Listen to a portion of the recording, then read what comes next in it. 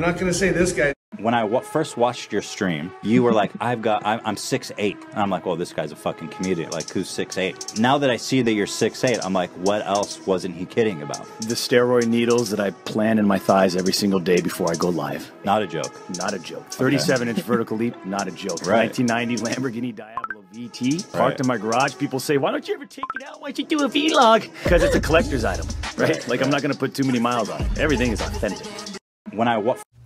How in the world is this man flexing that vert? He's 6'8", and he has literally a below average vert. My man said 37 inches. 47 for him would be good. That would be significant. But literally, look at this dunk calculator. This man, he's not a freak of nature. He's pathetic. This man can hardly fucking jump. He's literally flexing an insignificant vert.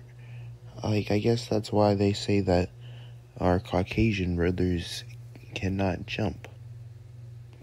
I'm not gonna say this guy. When I first watched your stream, you were like, I'm 6'8", and I'm like, well, this guy's a fucking comedian. Like, who's 6'8"? Now that I see that you're 6'8", I'm like, what else wasn't he kidding about? The steroid needles that I plant in my thighs every single day before I go live. Not a joke. By all means, 37-inch vertical leap, not a joke. 1990 Lamborghini Diablo VT, parked in my garage. People say, why don't you ever take it out?